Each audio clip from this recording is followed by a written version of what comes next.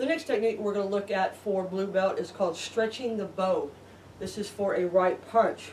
You're going to come up with threading the needle, which then again comes straight up the center line.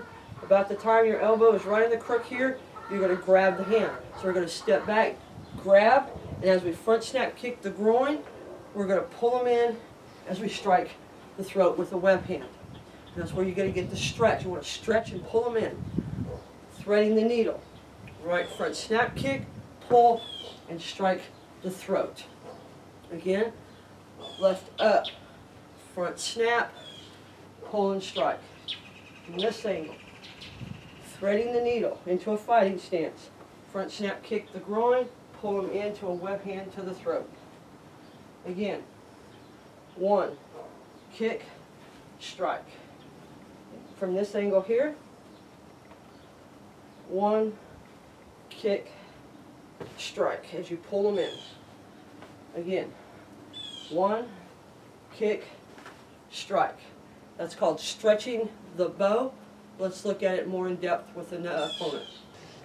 Our next technique is called stretching the bow. This is for a right punch. So as Lee comes in and throws a right punch, we're going to step back with threading the needle, and then we're going to counter grab. And then as we step forward, we're going to throw a front snap kick to the groin, and as he doubles over, we're going to pull forward and web hand straight into the throat, and that's where you get the stretching the bow name.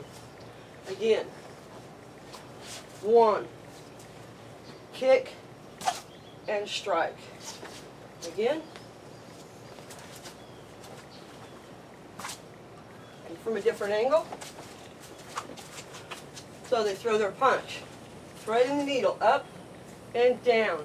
Now from here, front snap kick the groin. As you plant the kick down, don't fall down, plant it down, pull them into chamber, and web hand straight to the throat. Again, last one.